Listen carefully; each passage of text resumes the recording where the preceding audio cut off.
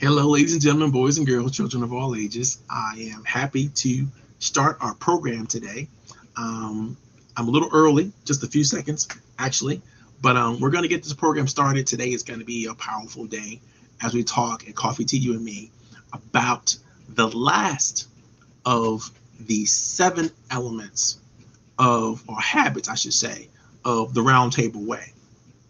For most of you who are not familiar with the Roundtable is an organization that my partner and I, Darren Marcourt, founded a few years back, literally to teach and to train entrepreneurs and business professionals on the skills and the science associated with networking. We had no clue when we first started this organization what we would end up with. We had no clue the benefits that we were going to be able to drive to our members and our partners and our friends. And it's been such a tremendous opportunity that we're now ready to expand and grow.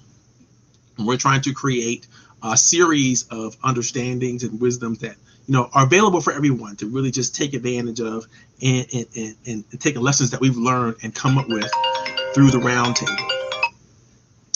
So I want to talk to you today about something I think is unique and super special, and that is the 7th principle, the 7th habit of the RoundTable Way. If you can go back and look at the current programs that we've done in the last couple of weeks, have all been leading up to this one. This is part 4 of a 4-part series. And so the last part of this series today, we're going to talk about and get into and take a deep dive into what continuous learning is and how continuous learning works.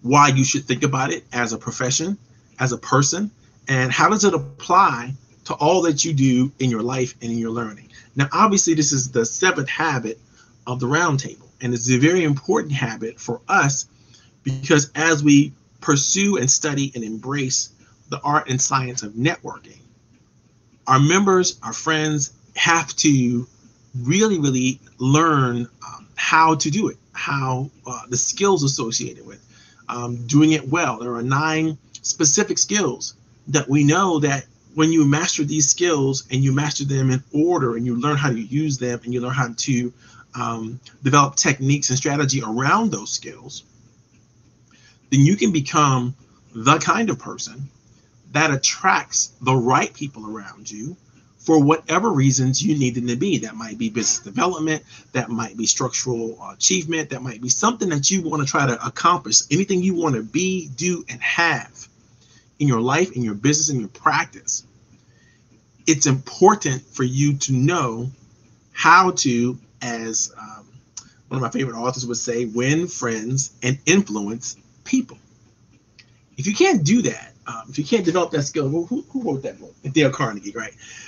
If you can't develop those skills and those talents, and there are many lectures and books and tapes and everything that's there for you.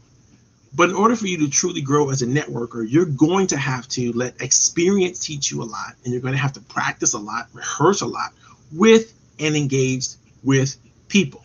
It's like that in most areas that you're going to want to learn and grow in, because the efforts and the knowledge come from people who pre-existed you, who already got there before you, who learned something that you need to learn so that you can then innovate and create on top of what they've already delivered and taught to you. It's so good to see my friends are here today. My boy Scott's in the audience and Nancy's out there again. That's wonderful, guys. I'm so happy that you are here. And I definitely want to give you a little shout out a little later on in the program as we get more people into the audience. The rules are for today, like as always, if you have a question, please put that in the chat. Please put it in the chat. Please engage. That's how I know that what we're talking about, what we're doing is meaningful, has relevance to people. And it's how I know that this is something that is worthwhile. It's worth continuing in some way, shape, or form, whether we're going to go back in person or we're going to continue to do this online. I think we're going to continue to do this online, even if we go back to doing it in person. So let's just let you guys know about that. And we're going to get our program started formally, but just know that as you come in, if you haven't already, please make sure that you put your information in the chat as to where you are from, maybe how you met me, and any information that you want people to know about you. So if you want people to be able to contact you or find an opportunity, if something's going on that you want to do, go ahead and put that in the chat. As a matter of fact, here's a good one. If there's something in your life that you know that you could learn more about, and it would make a big difference, and I need you to put what it is, but I want you to think about what that thing might be, and I want you to think about what you might be, do, or have as a result of learning it. And while I'm taking a quick commercial break, I want you to go ahead and put that information in the chat. That'll be a good exercise for us to engage in, because maybe we can help some people achieve some things. Maybe we can help each other. So go ahead and put that information in the chat, and we will keep this party going right after these messages.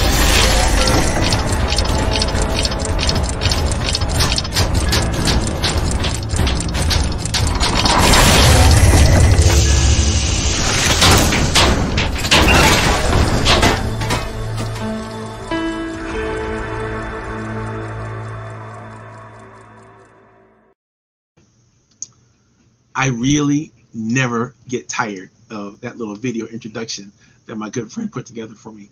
I love it because, you know, when you think about it, what we're doing here is we're giving you the tools that you need to keep your machine running. We're giving you the tools that we need to keep you moving forward, your goals moving forward, your business moving forward, your vision moving forward, and it's very, very important.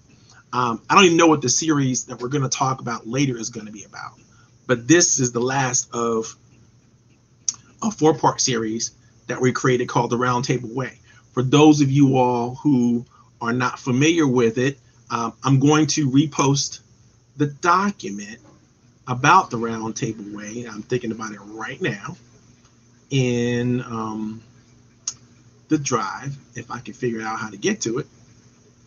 Look at that, Marvin. Sometimes you're a pretty sharp fellow. And I'm going to drop that document right into our chat so everybody can know what we've talked about previously and how that's shaping the current conversation. So let's just pull that up and then find out. We need to share it. That's great. That's great. We'll copy the link. Yes, yes, yes. And back to the thing, and there we go. Boom. There it is. The document that you have in front of you is a live version of the RoundTable Way. You can go ahead and download that onto your hard drive or whatever you want. Read it at your leisure.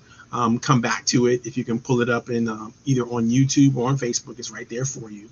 But this is the 7th habit. The 7th habit is really about continuous learning.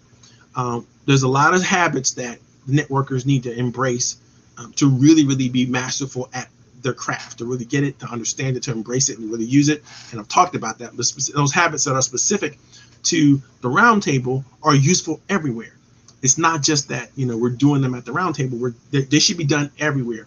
And so continuous learning is something that you should adopt personally as a professional, but as well as if you're a member of the roundtable, there are certain things and certain habits and certain processes that you should also adopt. That's why we called it the RoundTable Way. So your continuous learning process is critically important to your success.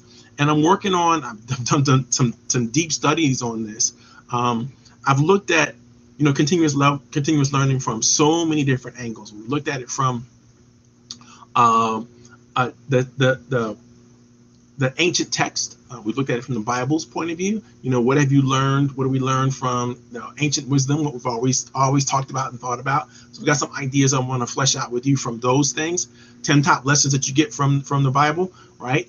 We got about 10 quotes that we pulled up about learning and how you can use those things to start to shape your mind. We're going to talk about how you can use learning to increase your brain health and what it's going to mean to you to increase your brain health. And we're going to talk about what is continuous learning and why is it important? Why is it important to you as a person? Why is it important to any organization you belong to, whether you're a team member or you're a leader in that organization?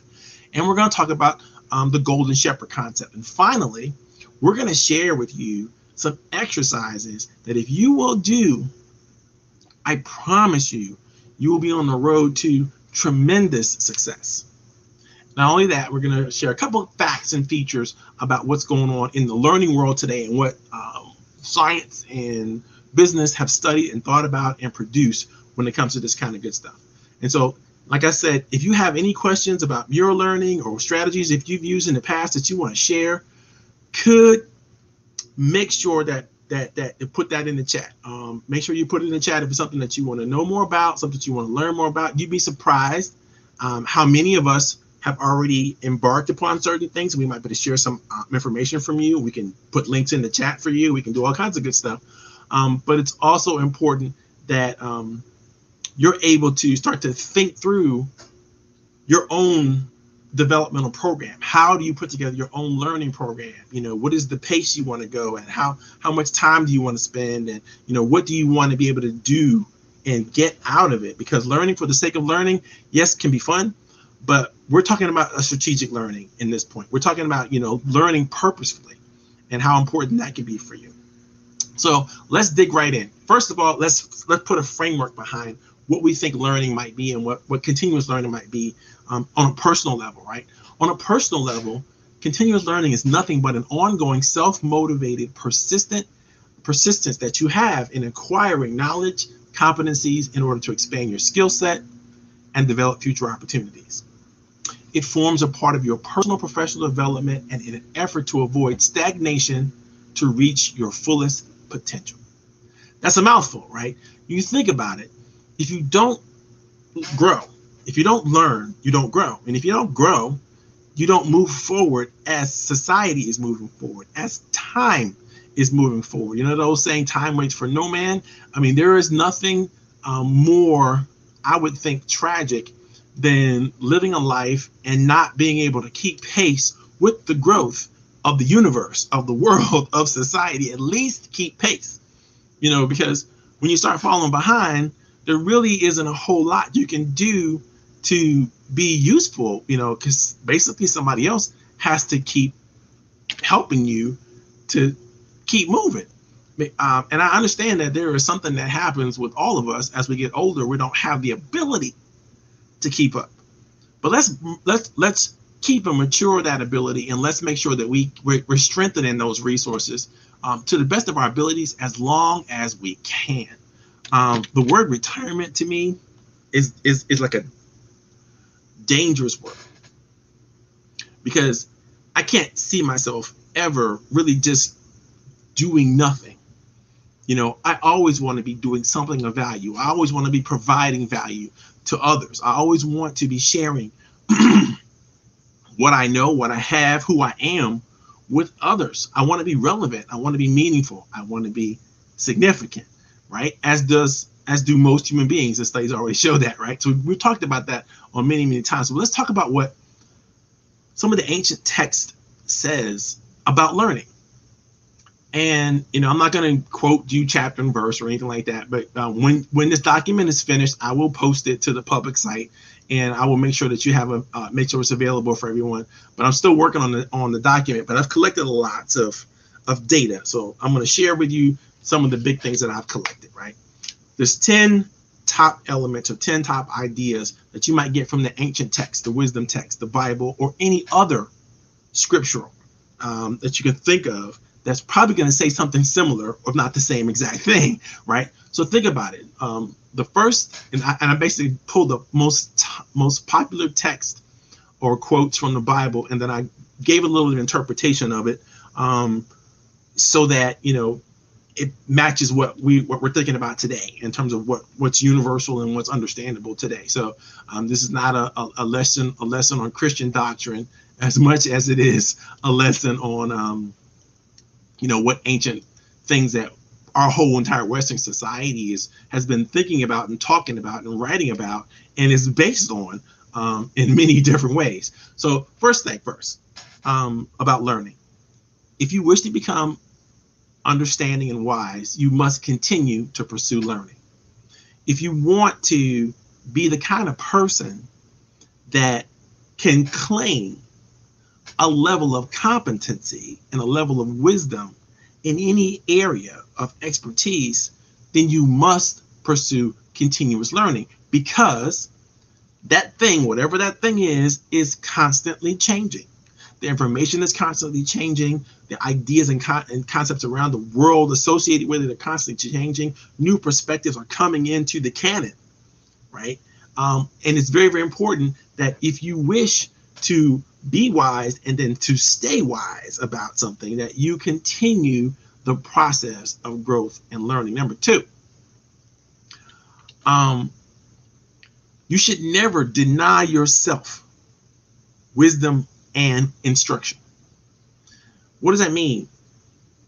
There's information out there that you need to acquire to live your life, to run your business, to grow as a person professionally and personally.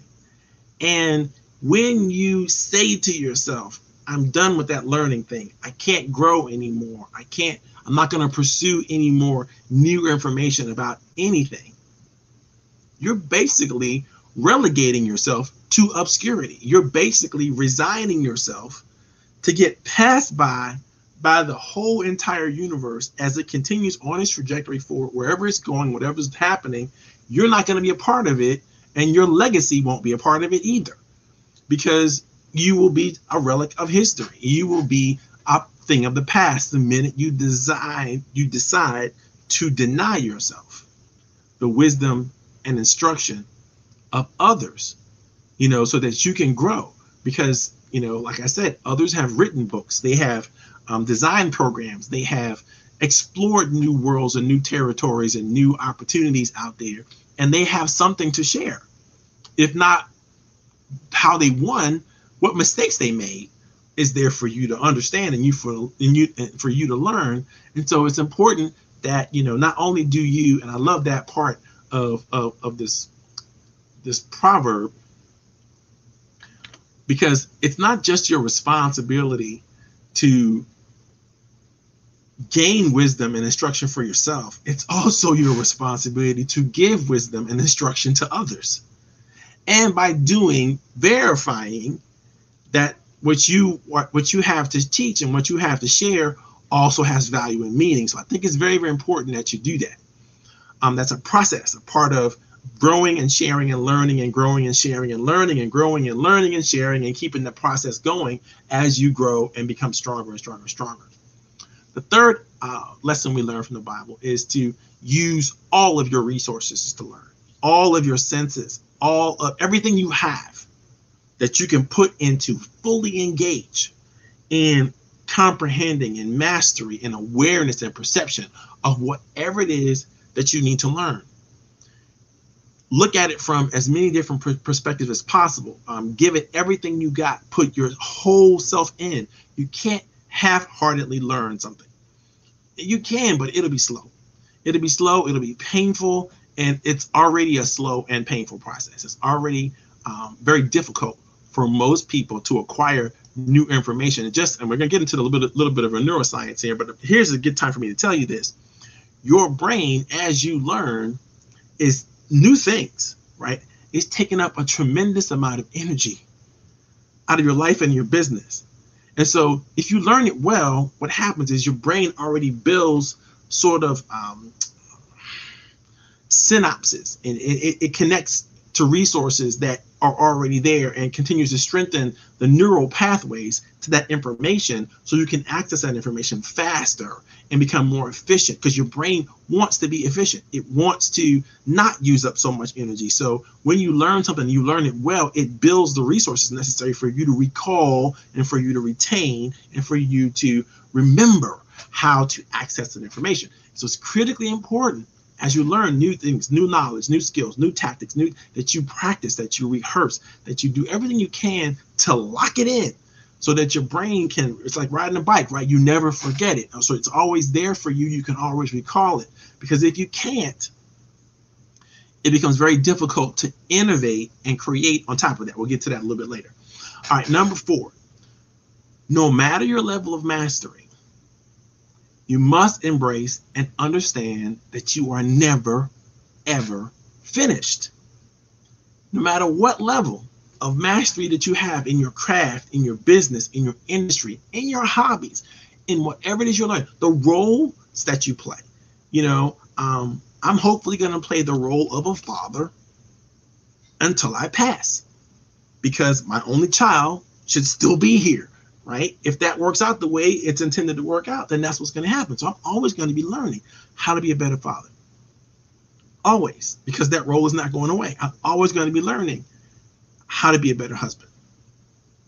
That role is not going away. I'm always going to be learning how to be a better coach, because I'm never retiring and I'm always going to be learning. And so I think about that. It's important that no matter what levels I get, no matter what awards I get, no matter what progress I make, I'm never finished. I'm always going to be learning more and better and getting better, because once I'm at the top of my game, I don't want to relinquish that spot. I want to stay at the top of the game, not because I'm trying to hoard the talent, because I want to share everything. In fact, I learn so that I can share. In fact, so when I learn something, I learn it really well because I want to share it. It's critically important, and it's important to how I see myself as a valued member of our society. If I'm hoarding the knowledge, if I'm hoarding the information, if I'm hoarding the abilities and the techniques and all that kind of stuff, then I'm not going to feel too good about my contributions that I'm making to the world. So it's very, very important. Number 5, find the universal text that profits your soul. And what I mean by that is, there is no denying in my mind the spiritual component that makes all of us work. So, we all have the 4 concepts that you think about, right? Your heart, your mind, your soul, your body, right? These are all things that work together to make us us. And that spiritual component, and whatever text or original material that you can find that nurtures that spiritual component, you need to be about the business of learning that. I'm not going to tell you, what it is for you, because it might be the Torah, it might be the Quran, it might be the Book of Mormon, it might be the Bible, it might be any type of mastery that you may have been written from the Asian scriptural text. It might be the Buddha that you learn from. You might learn the ancient art of whatever, But when you think about it, all the universal texts, all of the old ancient what we call religious texts tends to have the same universal themes, and they're great for learning. They're great for you to grow as a person. And the way it profits you is it gives you confidence. It gives you character. It gives you something that other people, when they look at you, they go, why are you so rock solid? Why are you so sound in your thoughts and your ideas and your principles and the things that give you peace and harmony and joy and balance? What is it about you that's so special? Because you learn to master the ideas of old, the ideas that we've always had, that have been there for us, and you've learned to interpret them and update them in a new and realistic way that works for today. Right? That's how you know you really got something special, when you can take what is old and maybe outdated or whatever that is, when you look at it and breathe new life into it and make it relevant for now. It doesn't become relevant for now until you make it relevant for now, until you interpret it and figure out a way for it to live in today's universe, in today's world. You don't just throw out the ancient wisdom, the ancient text. You learn from it, right? You grow from it.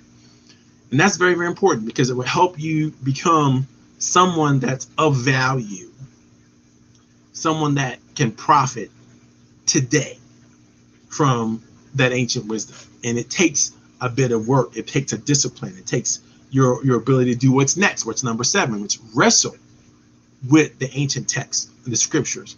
Do this on purpose and do this regularly if you want to develop integrity and pride.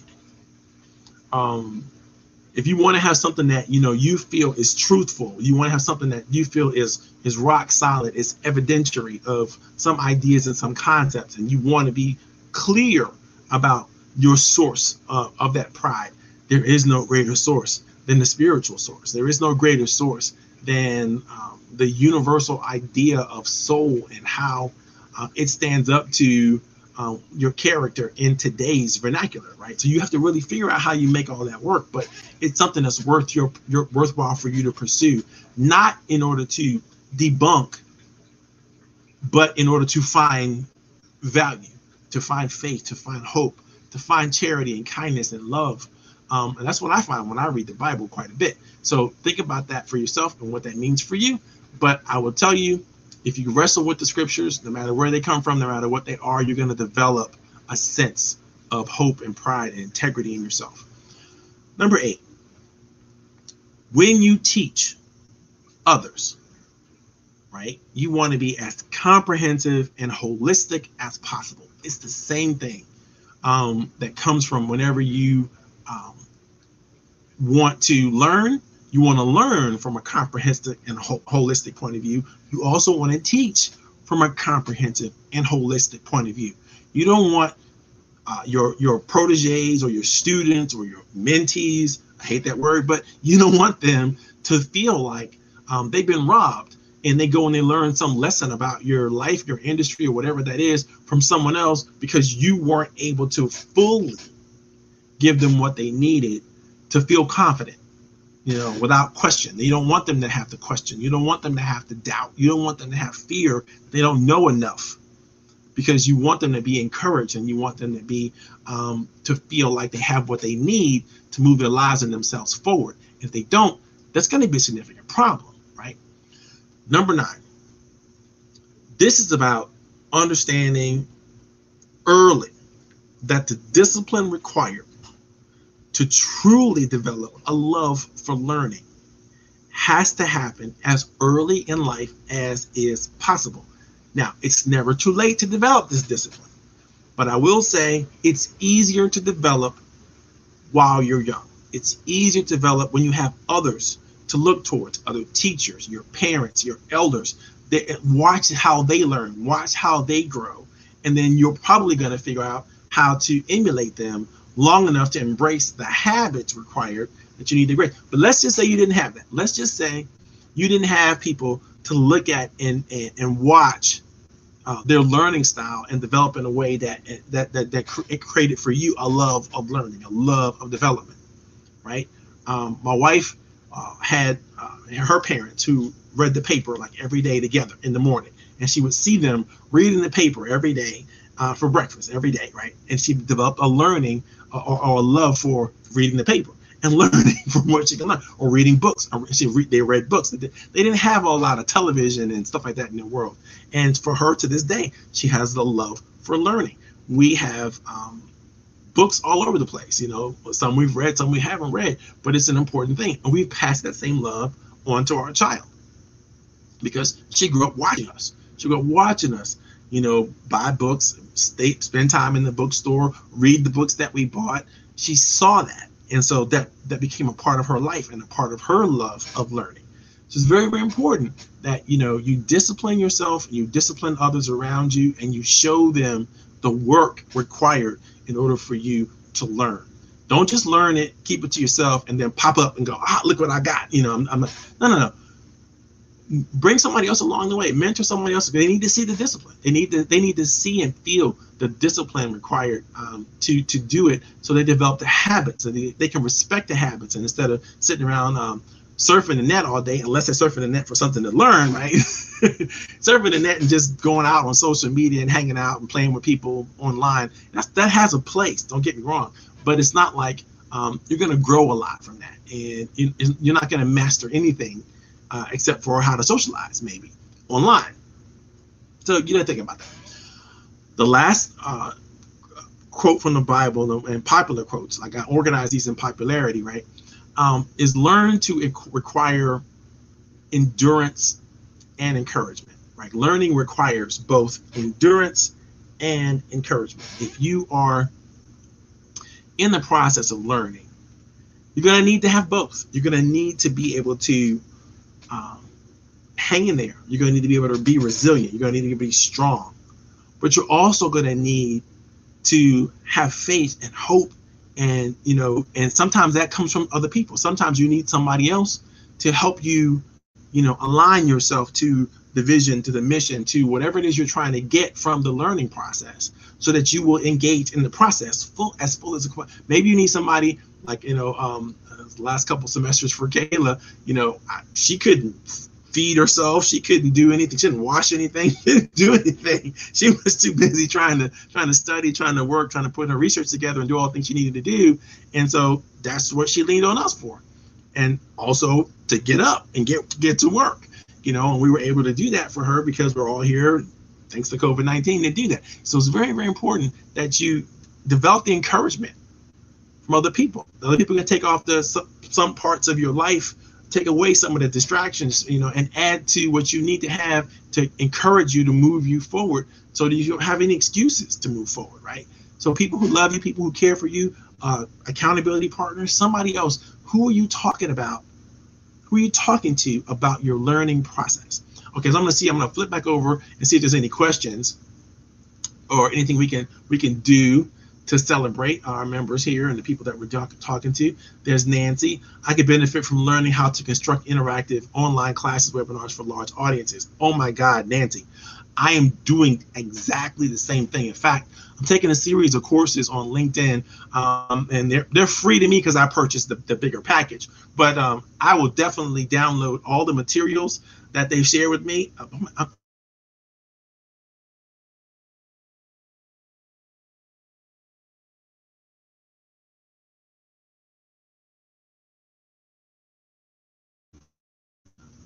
And learning strategies, and let's make sure that I am still here. It looks like I'm having a problem with the video feed, so I'm hoping you guys can still hear me while that's popping back up. But it looks like it just came up that I have a connection somehow that is unstable. And plugging into, what does it say? If you're on Wi-Fi, try to plug it into your router or moving closer to it. Okay. Yeah, I think we're going to make it through this session. Unfortunately, I'm dealing with an unstable Wi-Fi. But thank you for, I will definitely remember to send that to you, Nancy, because that's something I'm working on myself. And all the materials, I promise you, are top notch. It's good stuff that they have in these LinkedIn courses. Now, you obviously won't be able to take the course and get a certificate, or some kind of credential or certification for having done it. But knowledge is knowledge, and you get it from where you get it. And if it'll help you, then I'm on track with that. Hi, Sel Rand. What are you talking about, Scott? I don't understand. I do not understand, my friend, what question you are asking, or if you're making a statement, or what it is that you're trying to communicate. So if you could help me out, that would be tremendous. But what do you guys think about if any of the quotes so far, of the information that I've put together? We're just talking about the Bible so far. Is any of that ring clear to you? Is any of it if any of the top 10 quotes from the Bible about learning, does that any of them kind of like the lessons kind of move you? If so, tell me which one. Tell me which, not the number, but what do you remember from what we said, and that'll be cool. That'll let me know what really resonates with people and what doesn't. Okay, so let's deal with some of the quotes. Gandhi said,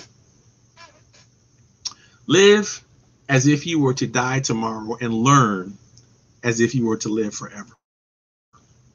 Live as if you would die tomorrow, and learn as if you would love, or learn as if you were to live forever.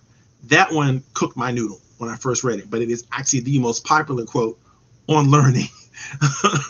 And I realized that in order for you to learn, to support that, I'm going to be excited, I'm going to be energetic, I'm going to be engaged in the right now, means you have already had to build a process. You have already had to build a system and put that in place in order for you to enjoy, literally be able to kick back and smell the roses and know that today is going to be great because you are empowered and emboldened and strengthened with everything you need to make it a great day. Now about the living forever and learning and how that's going to affect your forever. To know that you have a daily rigorous practice of learning and updating your skills, your talents, and the information that you take in will give you the confidence that you need to project a future for yourself in a way that you could not project a future for yourself if you did not have that constant system of learning. Also, if you don't take care of yourself physically, you're not going to be able to engage in the type of learning that's going to help project you into the future.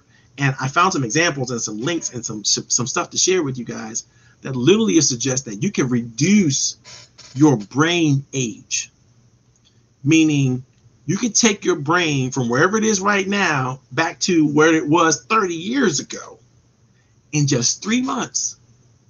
If you do the right things, if you do the right things physically, if you do the right things mentally, if you eat the right foods, if you exercise correctly, you do the things that you're supposed to do. Drink water, sleep well, exercise regularly and consistently, eat the right food, non-carbons, not a whole bunch of carbon, not a whole bunch of sugar, not a whole bunch of fat, but try to get as many leafy greens as you possibly can in there. And last, rest, recover, breathe. You got to do these things. If you don't do these things well, then your brain is going to get older and older. Like I said earlier, it takes a lot of energy to run a brain. And it shows that a person who's living under stress all the time, who is not managing their health holistically and healthily, they don't have very good brain tissue. And so it's not as elastic. Elasticity is not there the way it needs to be, so that your brain can fully be active and useful to you. And so you got to take care of your brain. And if you're doing that, then you're gonna stave off Alzheimer's, number one, and you're gonna live a full, actively engaged life, because your body will be the best it can be, and it will be able to give the brain the energy it needs to do what it needs to do for you to learn. It's really what that's all about. So Dr. Seuss says, the more you read, the more things you will know. The more that you will learn, the more places you will go. You can go anywhere with books. You can go anywhere with lectures from all over the world using the internet right now. You can see YouTube videos and have them interpreted for you. You can do a lot with learning. You can read about anything, learn any language. There's always ways to participate in every culture that we have written about. It's funny because, some of you know me, my wife works at the Library of Congress, and she always tells me it's the world's largest repository of information. Think about that. The world's largest repository of information, for those of us in the Washington metropolitan area, is right down the street. It's really right down the street. And because they're digitizing in the collections, it's at our fingertips as well. And so think about that. Whatever you want to know, whoever you want to know in terms of culture or peoples about anything, you can learn it today. You can learn it. And you have the ability to learn it in ways that you could have never done even 20, 30 years ago. It's all at your fingertips. Use the internet. Use the World Wide Web. Make it what you need it to be in order for you to grow. Yes, it might offer a lot of commercial distractions, but there are ways to make sure that you minimize those that will, help you to, focus in on what you need to focus in. In fact, as I'm talking to you guys right now, I'm fixing the spelling and all the stuff in my document. I gotta focus on what I'm talking about. Okay. Einstein says, any fool can know. The point is to understand. I love that quote. If you think that knowledge is something that you just attain and it has no meaning, it has no purpose, it has nothing behind it that's going to create value in yourself and in this world that we live in, then you wasted the whole effort. I love people who try to learn stuff so they can hoard it for themselves. I got that whole mentality. I've got mine, so you got to get yours. I got a feeling they didn't really learn very much, because I know I learn best when I learn for the purpose of sharing it with others. And then, and not to embarrass myself, I make sure I do a good job about what I learned. It's very, very important.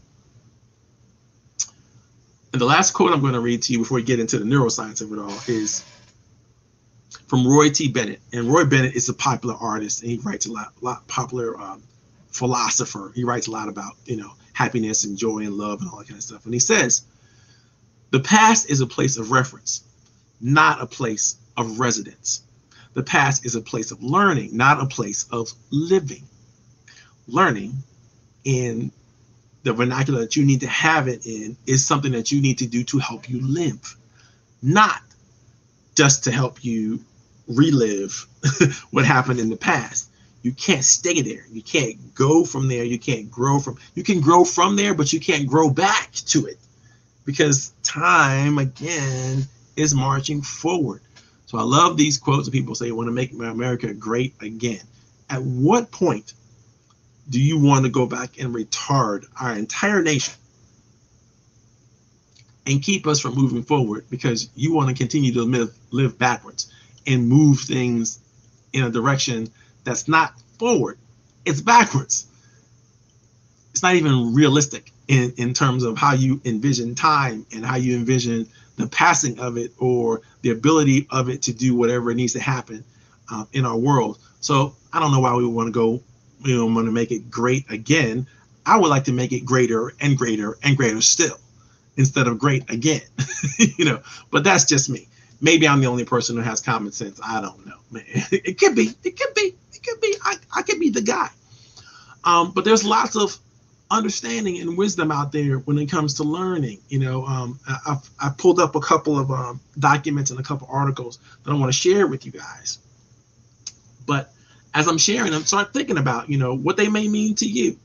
What some of the things that may happen. I found this great TED Talk by a guy named Josh Kaufman. And Josh was talking about the myth of the 10,000 hours. I know you guys have heard the myth that in order for you to get to learn something at a great level, you got to spend 10,000 hours doing it. And I realized that this is like a phone tag. Josh taught me this is pretty much like phone tag. Like the original document, the original study of that 10,000 hours was actually to be able to do something rare that most people can't do, and to do it at a level of mastery, an expert level. So it's like playing a guitar or playing tennis, or, playing not just a musical instrument, but maybe learning a specific segment of rocket science, right? Or something like that. That's a very specific narrow of mastery he's talking about, that you had to spend 10,000 hours to get to, and practice and learning and reading and practice and learning and reading. It's very, very important. That's not what you need to do to learn something new. That's not what you need to do to learn something to a level where you're just average, where you're just okay. You just got it, right? Where you understand it. It's there. Guess how much time it takes in reality to just learn something new? Let me see if either one of you all can guess correctly. Let's see. Anybody can guess how many hours or how much time does it take for you to learn something new in reality? Not become a master of it, not become one of the best that's ever been at it. Just guess for me how many hours you think it might take. Scott says 2,000. That's good. That's good. What do you say out there, Nancy? You got a number for me?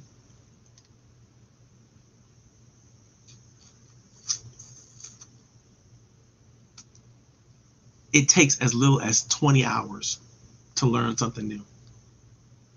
And here's the process that you have to go through. It's just a 4-part process. First part of the process is you need to deconstruct the skill that you want to learn and decide what you actually want to be able to do. Right? This goes on the question I always ask people that I work with, people that I know. What do you want to be, do, or have as a result of learning whatever it is you're trying to learn? Deconstruct it. down to its core competencies, right? And just don't worry about all the other fluff, right? Get down to the nits and grits of this thing, right? And then you can do it in 20 hours. Learn enough to self-correct. So you need to learn enough that you can literally tell when you're making a mistake. If you can't tell you're making a mistake, then you haven't learned enough, right? You gotta keep going until you can self-correct, self-diagnose. This is the problem. I'm doing this wrong. This isn't the right supposed to work. If you can't figure that out, then you really haven't learned enough. Number 3, you got to remove all the barriers to practice. Any distractions. It doesn't matter what the distraction is. It could be the internet, it could be telephone, it could be email, it could be whatever it is, new people talking to you, somebody walking through your office, whatever it is that distracts you when you're in the learning process. You need to remove from the learning process. Now, if you're like me, I like a little background noise because a little background noise helps me focus on what I'm trying to learn. But when it comes to actually the practice and the rehearsal of it, I can't have any background noise. The only voice I need to hear is mine, or the only thing I need to see is the stuff that I produced, right? So it's very, very important that you know your learning styles, you learn what skills you have to learn. So, but while I'm dealing with the rote information, while I'm dealing with, the definitions, or I'm diagramming some of the material that I'm trying to get my mind around, then I'm definitely going to want to have some background noise because that helps me stay focused. But that can't be something new, right? It can't be new noise. And what I mean by that is it has to be something that I'm familiar with. So I'm so familiar with most like classic jazz and stuff like that. So I have that playing in the background. But if you bring a new song that has lyrics and a different kind of beat or rhythm into it, that might distract me. So I don't try to do with the new, more popular stuff. I do with the classic oldies, right? The things the things that I can eat that won't distract me because I already have a memory for that, and it sort of it forces me to focus and think about what I'm thinking about right now. But different people are different. What is it that you need to do to remove the barriers that's out there for you that keep when you're learning, when you're truly trying to learn something? What barriers or distractions are there that you have to remove? Go ahead and type it in the chat. Let's see what we come up with. Last quote I want to share with you is this one. This one's from Henry Wadsworth Longfellow, who says, "The love of learning, the sequestered nooks, and all the sweet serenity of books." The love of learning, the sequestered nooks, and all the sweet serenity of books. Longfellow is reminding us that books can be tedious, they can be hard, they can take time, effort, energy. It can be mind breaking in terms of the effort to read and learn and read from what somebody else is saying. A lot of reasons why is because sometimes when you're learning what somebody else is writing, you're reading past and through their style. You're reading past and through their phrases and the terminologies, and might be a different word choice that you would make, or there might be a different level of or elevation of the language in terms of the vocabulary that you may or may not be used to. And so, sometimes I guess when I remember when I originally started learning stuff, I really had to have a dictionary at my side. It's like, what does that word mean? Sometimes I have to skim stuff, right ahead of time for words I don't know. And then I have to go dig out those words and try to understand those words before I read it again for any detail. And then now it makes sense to me because the vocabulary is not over my head anymore. So oftentimes you have to pull out the vocabulary lesson, right, before you can actually understand what it is that you're reading. And, but do whatever you need to do. But you're going to love learning once you start to unlock the barriers. Again, get rid of the barriers. A barrier could be in vocabulary, by the way. We talked about the barriers, but that could be one of the barriers. You're trying to learn something that's complicated, that's detailed, that's a high level of expertise. There's going to be a new vocabulary that comes along with that, and you got to wrestle with that vocabulary. If you're not willing to wrestle with the vocabulary, you're not going to learn the material. You're not going to learn the information. You certainly aren't going to love it. And that's what you're going for. You're going for a love of learning. So make sure you put the time in the real active engagement all the way. Give it everything you got. upskilling has a definition. I'm going to share that with you. Upskilling is a term, one of those terms that you get from the workplace, right? And it's a workplace trend that facilitates continuous learning by providing training programs and developmental opportunities that expand abilities and minimize skill gaps. Organizations all over the planet are trying to do this. They're trying to define and relate to this term upskilling. They're trying to make sure that their people know exactly what they need to know. They train them to what they need to know so they're competent and they're great at what they need to know, but not a whole bunch more. They just want to expand your abilities to do what they need you to do, and they want to minimize the skill gaps that they have seen. Later on, you're going to know why this is important and why we've been talking about this. Because, the current literature is replete with skill gaps, all over the workplace. People are talking about it. Executives are mad about it. They're not enjoying the fact that they can't find people to do the work that needs to be done. In fact, studies show, and I'm going to skip right to some of those facts real quick. Studies show that 72% of executives in the world are upset because they can't find people that have two things: the ability to adapt and the ability to learn. And they need people to do that. They need people to be willing to do that. And another fact that juxtaposes that fact that's really important too is that 74% of the people who are out there don't feel like they're living up to their potential in the workplace. So 72% of the leaders saying, I can't find people who have the ability to adapt and learn. And then 74% of people who are working say, I don't feel like I'm living up to my potential in the workplace. There's an opportunity there. There's an opportunity there for training and development to take its rightful place at the top of any and every organization. Because if you're, another study shows that, modernization is making many skills that we used to say were amazing, they're becoming obsolete. I don't know if you guys have noticed this, but writing cursive is no longer taught in most of our school systems.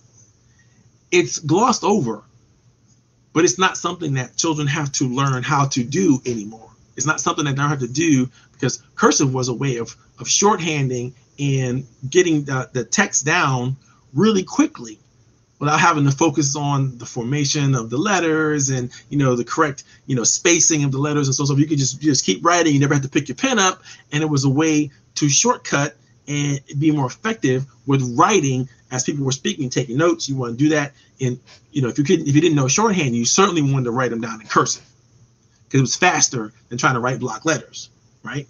It made it more efficient. You can get more text, you can get more information, you can get more down, and your thoughts can flow faster if you can write in cursive. Well, now it's becoming less and less of a problem, or a lot less and less of an issue. And so schools are not even dealing with it. They're just like, okay, here's what cursive, we used to talk about cursive back in the day. We used to force you to write these letters and all that kind of stuff. But now you don't really have to. You just have to know, you have to be familiar with it, what it looks like. So my daughter right now can't write cursive. She can't. And nobody in her generation, nobody in her school, and she was amongst the top students in her curriculum coming up through K through 12. So think about that. What's that mean? Other skills in the workplace that we used to value or no longer value. People have the skills, but they're not worth anything anymore. They're becoming obsolete, and that's happening. If you look at I used to study workforce learning statistics, and it just shows up that, over and over again for the last decade, people have been losing what they call soft skills. They can't communicate effectively anymore. They don't know how. They don't know they don't know how to choose the right words.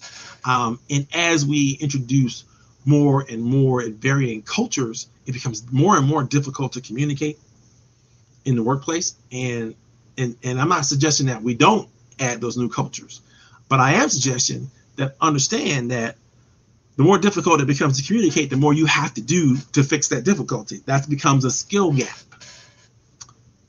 in the workplace, and that's going to kill innovation and creativity. If you need that in order to move forward, guess what?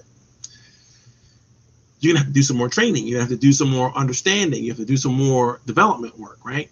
The last statistic I want to share with you that it suggests that when organizations are all about learning and development, when they have a learning culture in the organization that's hardwired into the organization, it's expected, it's appreciated, and it's hardwired, the people in that organization produce 52% more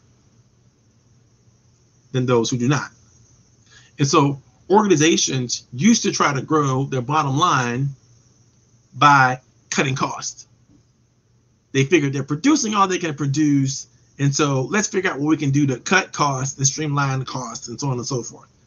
And then that will add more productivity, or at least add more profitability to the existing productivity. But often, in order to really raise the opportunity for an organization to be successful, it has to increase its productivity. It cannot do it if people cannot keep up with the new, the great, the important, the relevant stuff that has to be learned in today's modern workforce. I can't stress that enough. If you want to move forward in your life, you have to demonstrate that there's skills that is in the gap that most of us have, that you can move through that gap pretty well. It's critically important. If you can't do that, then I got to tell you that you're going to be suffering. And so continuous learning is very important. Not just learning what you need to learn for your particular industry, because, by the way, that's old news. You need to be futuristic in your thinking. You need to be thinking about where is the industry going. I love this quote from Wayne Gretzky. Wayne, he's a famous hockey player. But he always said, I want to be where the puck is going, not where the puck is. You want to be where the learning is going, not where the learning is. Now, you can learn a lot from the past. Don't get me wrong. You need to learn the fundamental basics of whatever it is your thing is. But you also have to learn the trajectory of it and where it's going. And you need to be at the forefront of that information so that you will always be relevant. It's critically important. Nancy said that one of the learning gaps, the skill gaps people have is meeting facilitation. Folks aren't taught to do that successfully. That is so true. Folks aren't taught how to have a meeting, how to work with, how to collaborate, how to coordinate collaboration, how to do anything that moves a team forward. Because, we're living in this individualistic bubble, like we don't need each other. And we need each other like we need to breathe, but we don't acknowledge it very well. And so therefore, we don't sharpen those skills. Teamwork is not something that we specifically learn and develop. I remember the first time, I took a quantitative analysis class, and it required a group project. We had to work as a team, and we literally had to divide the work up and put it back together, trusting that each of us would do our parts. If we didn't do that, then we're all gonna fail. We're all going to get an A, or we're all going to fail. That's kind of how that worked, right? And then I learned that, this ability to trust people is a thing. It's a skill. It's a talent that if you don't have it, then you're going to try to micromanage. If you're one of those people on that kind of team, you're going to try to micromanage everybody on the team, which is going to drive people crazy. And people don't learn under duress very well. Because when you're trying to learn something and you're stressed out, either because of the time crunch or because somebody else is putting pressure on you or somebody's trying to outclass you or whatever, they just don't work well with other people. That is very difficult and cannot be sustained long term. There's a reason why people want to be on the winning team. Winners always want to be on the winning team. Losers don't care so much. They like to be able to let somebody else do the work for them. I love that. Love what you said there, Nancy. Yeah, because lots of people do not do their parts. That's true. We seek the least common denominator often, and we shouldn't. Sometimes we should seek the hard road, the hard high road, versus the low easy road. But that's not natural in human function. So we have to force that. It requires discipline. It requires focus. It requires effort. And that's what this module is all about. And so when I finish this training module, you guys have a lot to learn, a lot to share. I know you got to go, Nancy, but I appreciate it. There's a couple of exercises I want to share with you guys who are hanging in. I've got some real humdingers here that I've gleaned from all the lessons that we took from. And I'm going to start with this. Clearly, the knowledge exists for you to learn anything that you need to learn. The question is, are you up for the challenge? What can you do to strengthen your physical, emotional, and mental health regularly? This is the must-do opportunity for you, right? Your brain takes up a lot of energy to run, higher functions, and if your health is compromised, it will be difficult for your brain to actually do this. In fact, studies show that with the right wellness programs, you can actually reduce your brain age and massively increase your cognitive abilities.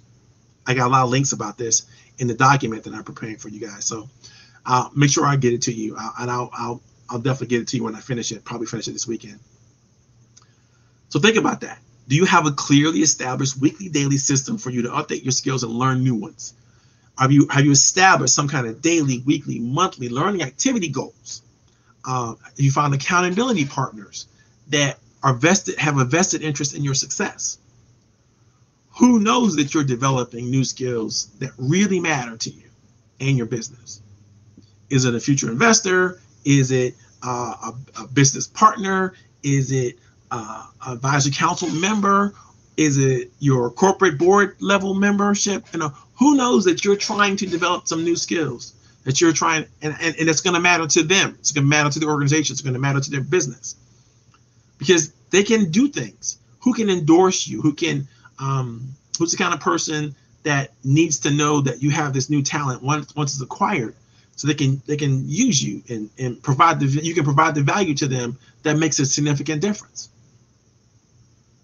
Okay, because people often don't know that they have a problem until you show them there's a solution.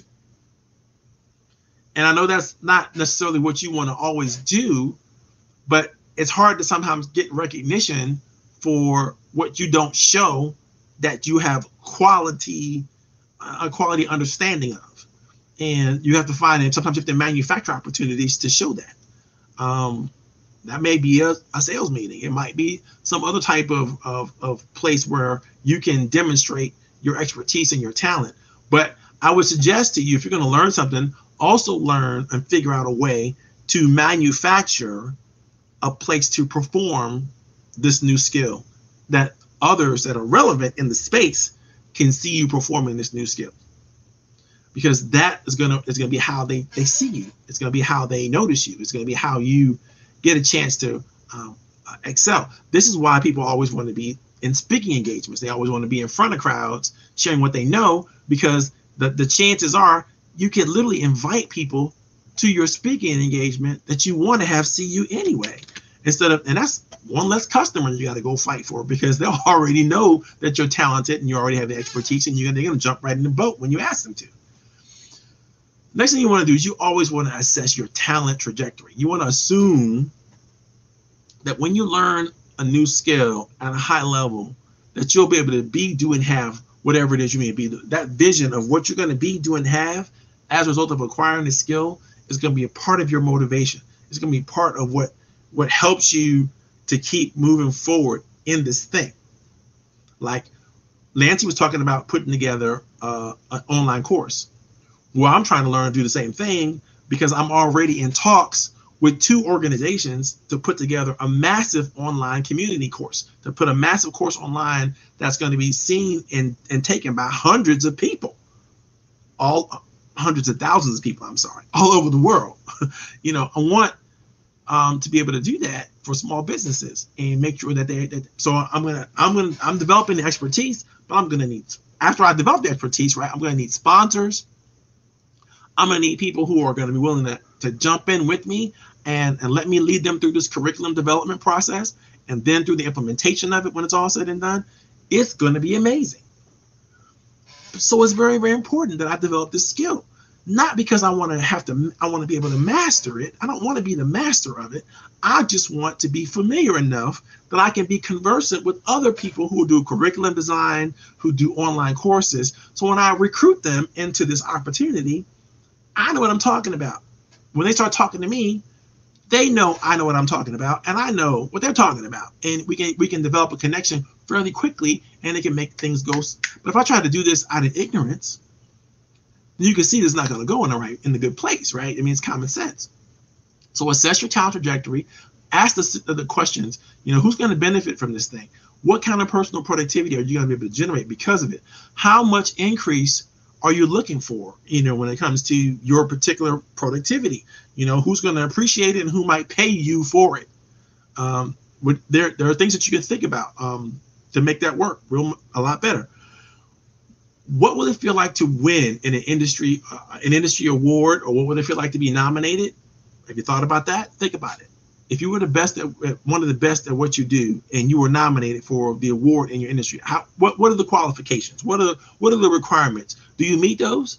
Can you learn to meet those? Can you grow in those areas? If you can, what's it going to be like to know, without question, that you're one of the best of the best, and everybody else knows it, which is really cool when your peers say, you know what, if I need to learn something, I'm going to call this person. I'm going to really go after it, and I know that they can help, and they can share with me, what they know, because they're already doing it, right? They've already been caught doing it. It's very, very important. You want to catch yourself doing the good stuff about, preserving your industry, preserving your knowledge, and growing your information so that you become one of the greats. Who should be on your advisory council? Very critical part of your learning process. If some people have already made it to the top of the game that you're playing. Whatever the game is that you're playing, they need to be the people that give you advice on how to get better. And you can't really kind of make that up on your own, because it requires you to read a lot of books, a lot of information that may or may not be useful.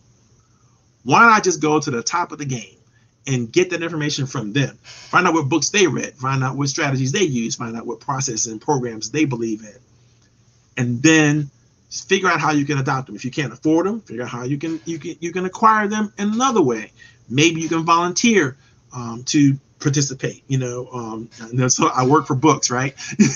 Or do whatever you need to do to grow. But think about it. It's people don't want to hoard information. They don't want to have you.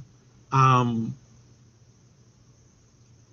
don't want to leave you ignorant. They don't want to leave you in a place where they have information, and they know they have information, and you don't have information, but you need it or you want it for a very good reason.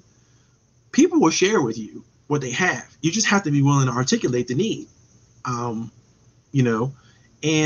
they won't make you run through the course, through the gauntlet, to get where you want to go, because oftentimes they've already done that and seen that this is not the way to go. The other way to go is this way. So let me show you that instead of what I had to do, which is not useful. It didn't work, right?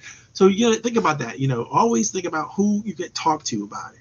Who could be on your advisory council? Who could you just spend a few minutes just picking their brain about this thing before you jump in? Because once you jump in, like I said earlier, you got to give it everything. You got to go all the way. And I mean, go all the way in terms of your commitment to learn, just a little bit of time every day. And that's going to mean a lot to where you're able to go, where you're able to grow. Okay, boys and girls, ladies and gentlemen, I have had a wonderful time. It is about 4:10. We have had a great opportunity in front of us. And next week, I don't know what I'm going to talk about, but I'll be announcing it pretty soon. Follow me on LinkedIn, on Facebook, on YouTube, and I hope you had a great time. Bye now.